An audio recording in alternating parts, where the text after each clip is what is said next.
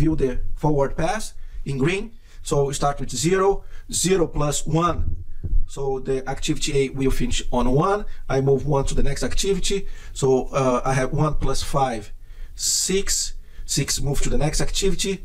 And sorry, let me do something here because to reflect better because that can create a confusion later.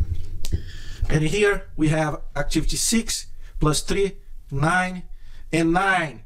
I move to the following activities.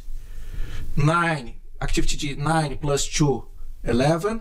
9 plus activity E, 9 plus 1, 10. Activity F, 9 plus 1, 10. And then I have here 10, 10, 11, because it's a forward pass. I'll be moving the highest.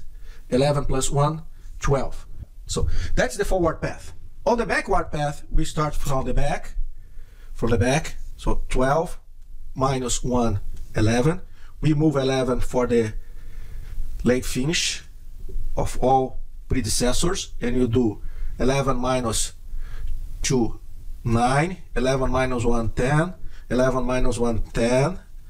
And now we have to move for the predecessor. That is a bust activity, so you have to use the lowest number.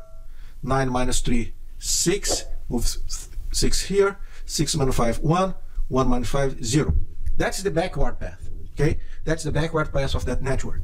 And here we can identify as well the slacks. So the slack is 0, 0, 1, 1, 0, 0, 0. What we'll be doing now is moving the information from the AON to the Gantt chart. How we prepare the Gantt chart? The Gantt chart, we go here and see the information. The first thing that I want you to fix on that table, because that table on the exercise is different than the table in the book. Okay, the table in the book. What is the difference? Can you see that the numbers of the table in the book, they are right on the line, the vertical line? Can you see that? Yeah. Can you see that? And here, what's happened with the lines? The lines are in the middle of the square. That is not good. Okay, that is not good. So the first thing I'll be doing here is removing all the numbers from the middle of the square. Okay, from the middle of the square. See that I erased? And put the numbers on the top of the lines. Can you see now? The numbers now are on the top of the line. That's very important to draw the Gantt chart. That's very important, okay?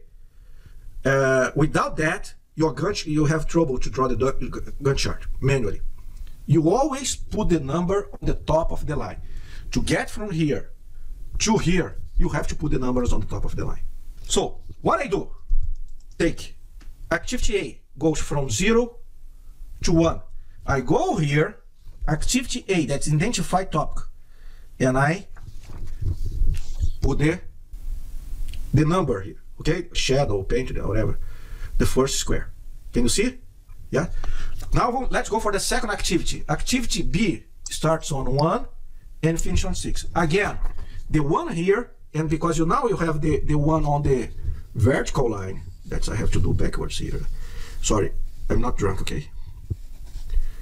But anyway, so activity B start on 1, goes up to 5.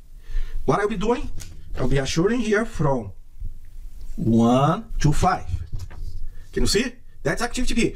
I took the information from the AON and put on the Gantt chart. So let's go for activity C. Activity C starts on 6. That is here. Okay? 6. Oh, sorry. Here. 6. And goes 3 days up to 9. Activity. Okay? 3 days up to 9. So duration 3, start on 6, finish on 9. And then we have activity G from 11 to 12. And that is a Gantt chart. Okay, that is the Gantt chart. What I did here is just so we went from the activity list, then we moved to compute the project network and find out the times for each activity. Then we move to the Gantt chart. That is the project schedule. That is the project schedule. Okay, that is the project schedule. That's why we call scheduling. So you have 4 steps. Step 1, estimate duration. That you do in the WBS dictionary. Step 2, understand the activities relationships, predecessors, constraints. That's step 2. Step 3, draw the AON, the project network, and compute times. Step 4, create the project schedule using a Gantt chart. We work hard to help you to get better marks, be prepared for job interviews, and excel in work meetings. You can send your questions in the comment area below. I will be pleased to answer all of them. Thanks for watching. Don't forget to subscribe Américo e-Learning.